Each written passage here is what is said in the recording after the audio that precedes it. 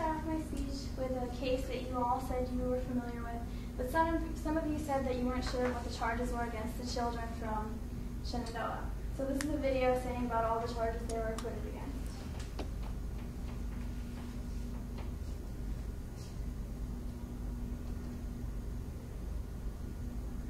Of deliberations. And now people living in the town of Shenandoah, Schuylkill County, are wondering what kind of impact the verdict will have on their already divided community. WFMZ's Jocelyn Rose has that story. This Schuylkill County community looks peaceful from afar, but the beating death of 25-year-old Luis Ramirez last summer exposed long-simmering racial tensions here.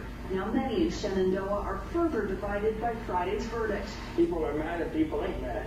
17-year-old Brandon Pekarsky and 19-year-old Derek Donchak were acquitted of the most serious charges against them. Everybody's feelings is, like I say, I can't believe it. The jury's got them for triple assault and triple assault. Many in the community are raising concerns. What's going to happen? Is there going to be a war over here? But some say it's been surprisingly quiet since the jury's decision was handed down. Everybody's just getting tired of it, so it's calming down now. It's over. Ramirez's death put Shenandoah in the national spotlight.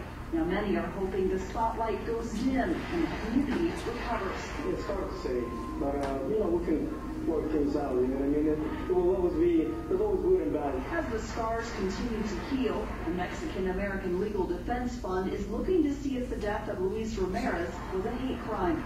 Jocelyn Rose, 69 News. Okay, now this was a trial where two of them were juveniles and one I went to school with. He was 18 years old when this happened. According to Justia, the fastest growing group of criminals is juveniles. I believe this is because they get lesser sentences, so it's more tempting to actually commit these crimes. I know that most people say it depends on the severity of the crime, but as you see here, it really doesn't. I've seen it work many different ways. I believe it's a horrible way to teach minors how to act when you give them a lesser sentence just because they're a juvenile. In a society obsessed with equality, I believe it's a hypocritical standard to lessen someone's sentence just due to their age. According to your surveys, you were aware of this child. That's why I chose it as a wonderful example to prove that if you don't punish a child severely enough, these are the kinds of things that can happen. As I said, I went to school with these children. I've seen them get away with numerous things. They've passed classes because they were on the football team and they couldn't get on academic probation. They harassed my cousin because of her weight constantly. Nothing was ever done about it. I believe that juveniles should be charged as adults so they will actually fear the punishment and be less likely to commit it, or it will be a less severe sentence or a less severe crime rather than actually murdering or injuring someone. And they'll think more before making bad decisions. Delinquents need these harsher punishments in order to learn wrong from right, to save innocent victims, and to decrease the high amount of juvenile crime that we see today. When we're younger, parents teach us wrong from right. They give us rewards and punishment. Without this reward or punishment, there would be no such thing as taboo, immoral, or unacceptable acts. Punishments are supposed to teach us society's expectations, and they show us how to coexist with other people no matter what the differences are. Why would we want to become another statistic with a rap sheet, just as many others have? In the older times, people were hung for their crimes just to prove to a society that this is what's going to happen to you, and in fact, most crime was reduced because of this. The younger children are very influential, and if they see these juveniles getting away with things, they're more likely to do it. The minors might start doing the crimes too, and as you said, you all knew minors and talked to them on a weekly basis. They would be more likely to start committing crimes, and I don't think you would want to see any of them get into trouble. These boys in this trial believed that they were invincible.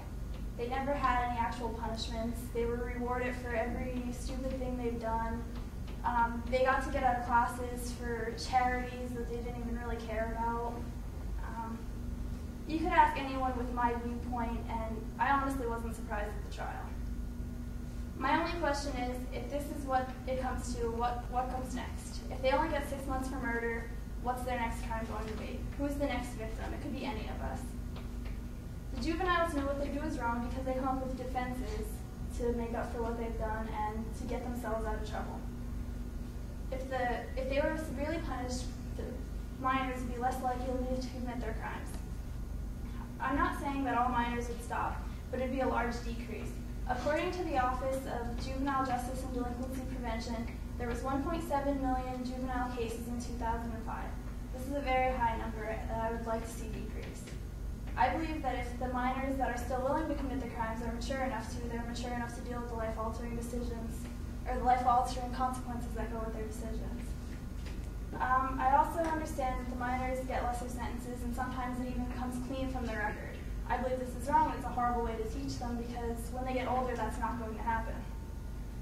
These benefits then become a reality when the minors understand that they can get away with anything they want.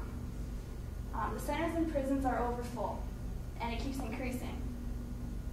This is a really bad thing, and if things keep going the way they are, it's just going to constantly keep increasing and increasing. I know that in the long run, if we have them for longer sentences, it'll pay more of our tax dollars, but in the short run, in the long run, it'll help us save money because less of them would be likely to do crimes that would actually put them in jail. These boys are now in Schuylkill County Prison in Pottsville. They're living off our tax dollars because they committed a crime like this. After getting 6 months, they're more likely to commit another crime like this and live off our tax dollars again. As we know, these egotistical kids need some victims to prey on.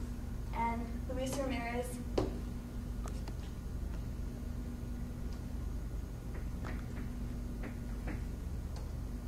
was one of these victims. I believe everyone deserves the right of safety, that they don't walk down the street and have this happen to them. I believe that if the courts at least put forth some effort, this is less likely to happen to any of us. According to the Office of Juvenile Justice and Delinquency Prevention, 17% of juveniles attack in groups. That's what happened to Luis Ramirez. Now his children must live without a father because teens had nothing better to do one night than get drunk and beat a guy to death. Everyone deserves a life, and I'm not preaching about who the victim is. I don't care if he was illegal. I'm saying it can happen to any of us. It can happen to anyone in this room. It can happen to our parents, the minors that we knew, anyone. Usually, juveniles will pick someone that they can push around as these teens did. Anyone who wasn't willing to fight back, which usually, in most cases, ends up being other juveniles. They're usually their own age, and they'll pick anyone who's in the wrong place at the wrong time. So anyone is actually, no one's really immune. If they live the experience of what the adult criminals do, they're less likely to resort to this crime, and it'll be less serious. The Shenandoah murder trial has taught me a valuable lesson in punishment. These children were tried as juveniles in school, so they constantly believed that they could get away with anything. And I'm not surprised at, again, what they got away with now.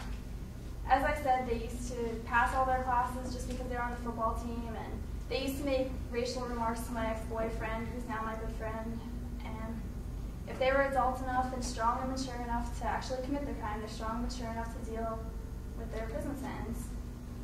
And I believe that if we put harsher punishments onto juveniles, it'll save countless number of people.